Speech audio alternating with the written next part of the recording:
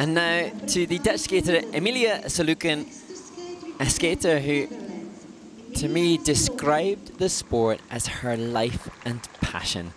And how wonderful that we are now getting to watch a skater who has such adoration for the sport. And with that in mind, we wish her nothing but happiness and joy, showcasing that now in her short program to the music Skip to the Bip and Mashkanada.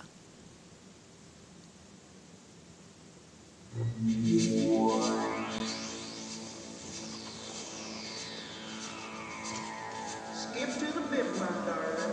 Oh, you look so pretty there. Keep on skipping and keep on bipping. Everybody just step in time.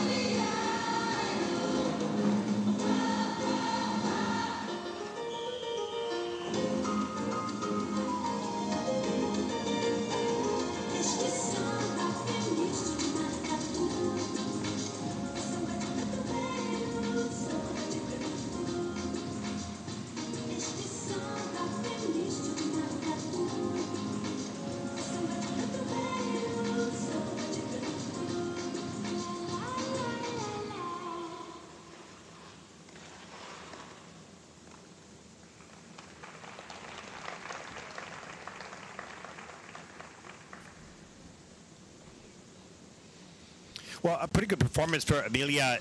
She landed the triple flip. I think it's probably a little bit under-rotated, but the approach for this is a little slower approach, a little scratchy in order to spin the rotation to get around. Okay, this is a good stage of development. She's going to want to add more speed going in, add more speed coming out, of course, more flow, but gets the job done, and that's the mission here at juniors early on in your development stage. We'll take a look at some of these elements. You'll see how it's just a little bit slow going in, but she gets around. I question the flip. We'll see that. Yeah, it's actually downgraded. Here it is. You can see, yeah, that's a forward landing, and it is downgraded in the system. Let's take a look here on this triple loop. That looked a little bit better. Better speed coming in. A lot of turning on that takeoff, and that is going to be, it's just being checked out now on the replay for the technical panel. Here's the double axle. Again, scratching on the toe pick right there. Slows it down, but gets all the way around, so no problem with that. Now, actually, the loop is also downgraded. So that momentum that she doesn't have going into the takeoffs slows her down enough to not get around. She needs to carry a little bit more speed on those takeoffs, Mark. Yeah, and see, excuse me, some pressing buttons as well.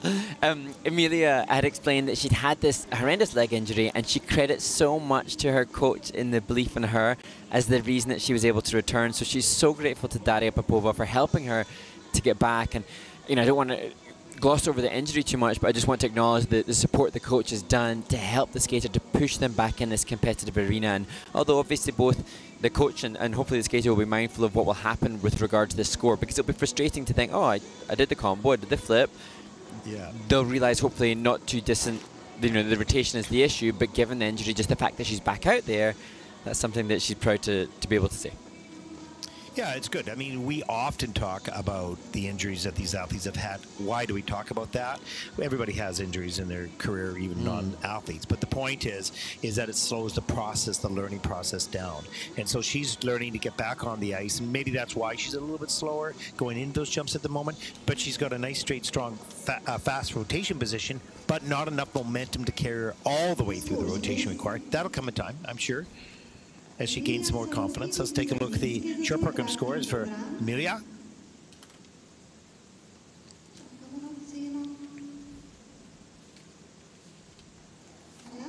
Her personal best is 41.42, and she's going to fall short of that with a 36.16. But it does put Emilia SOLOUKHIN from the Netherlands currently into first place.